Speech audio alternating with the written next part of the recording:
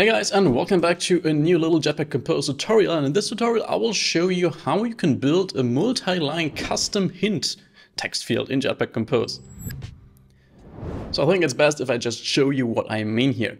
This is a custom text field. Very often you have apps with custom UI requirements, so you can't use the normal material design text fields. And these custom text fields in Jetpack Compose don't support having hints by default, so we would need to implement that on our own. Displaying a hint itself is pretty easy because we can just check, okay, if this text field is currently focused and empty, then we show an additional text on the text field. However, for multi-line text fields, doing this is quite, I don't want to say quite complex, but it's not trivial. Because the hint is a separate composable in this case, we also need to make sure that the text field expands with the hint if we allow it to have multiple lines.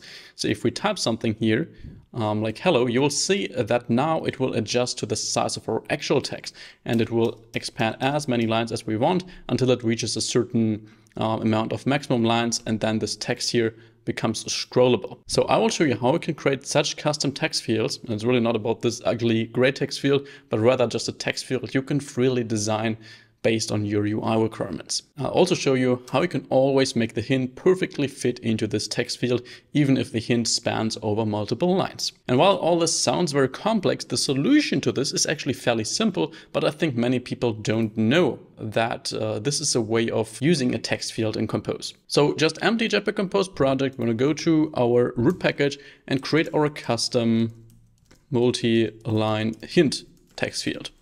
Make it a file, go to composable, custom multi-line hint text field. It'll take a value parameter. It will take a modifier. It will take an onValueChanged function, which will just give us the new value whenever we typed something. Let's put that as parameter number 2. We then want to have a hint text, which is simply a string and empty by default. So it's optional if we want to have a hint or not. We want to be able to pass a text style just from Compose. The default will be material theme typography body 1. And finally, we want to be able to have a number of max lines, which I'll default to 4. So the max lines will determine how many lines this text field will then expand if we enter new lines. And after having 4 lines, it will start to become scrollable. And then in here, we are going to use a basic text field. So in Jetpack Compose, we have these different text fields like the normal text field. We have an outline text field, but all these are just material design specific text fields. So they already have an implemented design, which just looks like these typical Google text fields. Very often you don't want that in your apps. In these cases, you will need to use a basic text field, which is basically just a transparent container where you can input text. And it's completely up to you how you style this transparent container and if you leave it transparent or not. Let's start to add the value, which is very easy, and onValueChanged.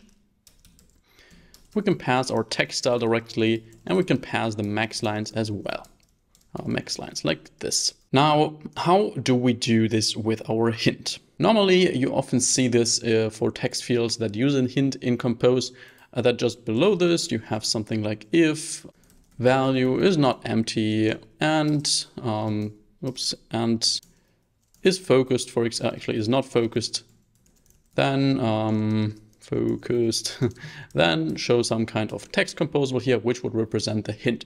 The problem with this is that if the hint goes over multiple lines, then if this text has multiple lines, this won't directly increase the space our text field fills, because this text is not really part of our text field. And that is the problem with these common approaches of implementing a hint text field in Compose.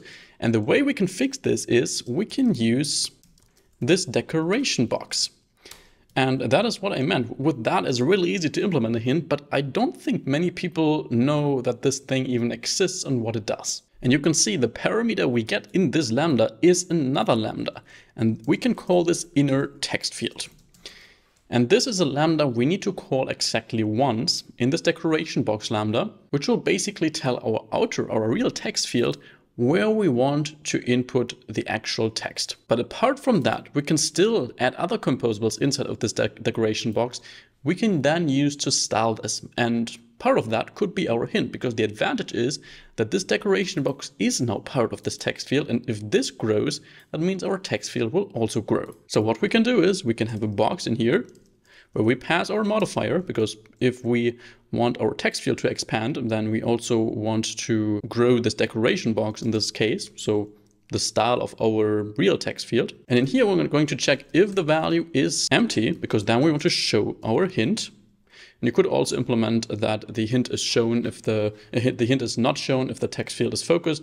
In case you want that, that is something, I don't know if you would want that, but in that case, you could add a modifier and say focus, unfocused changed. And this is called whenever the focus of this text field changes, you get the focus state. You can then use to check if it is focused. You can put that into your state, and then, yeah, you know if the text field is currently focused or not. I'll leave that out here and just show the hint if the text field's content is empty. So in that case, we can simply show a text. The text will be our hint text. And the color of this will be, because we want to slightly gray this out, it will be local content color.current. And we say that copy because we want to make this slightly transparent with the alpha of content alpha.medium.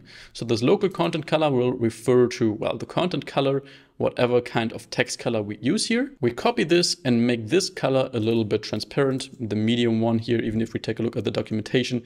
It's recommended to use the medium content alpha, for example, for placeholder text in a text field, which is exactly our use case here. And then after this, right here in the box, we show our inner text field above our hint. But in the end, we will just show either the hint or our inner text field, because if there is some text in our inner text field, our real text field, then the hint won't be shown. And that's really everything we need to do to be able to achieve this type of behavior. You can see this is super simple, but I don't think many think of this decoration box and have very complex implementations here, maybe calculating how high a specific line is, then multiplying that to determine the height of our text field. And I've seen very crazy implementations there, and this is really the easiest and most reliable solution. Let's try this out in main activity. Let's add a column. Modifier is modifier fill max size. Let's add a bit of padding of 16 dp. I'll enter to import that. And then in there, we're going to have our custom multi-line hint text field. And usually in a real product, I would leave out this custom, by the way, because this doesn't really add any value to this. I would just call it multi-line hint text field. But I use this just to stress out that this is a really focuses on a custom design. In here, we want to have a text state.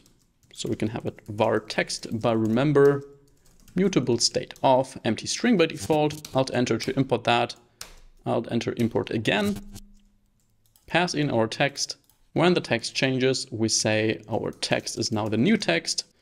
We want to assign a hint text, something like hello world. We then have a new line, hello world. And let's have one more new line, hello world, something like this.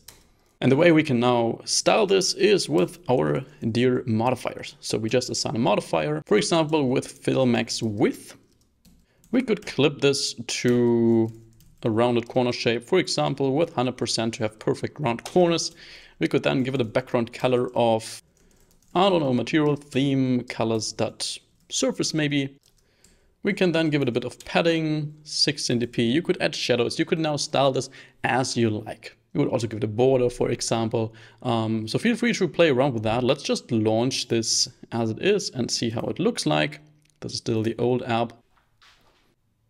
Okay, we get a completely black pill here, which is because my device is in dark theme and we haven't adjusted the hint color here. I would say we just change this to something we can see here, just to see if this works, to light gray, for example.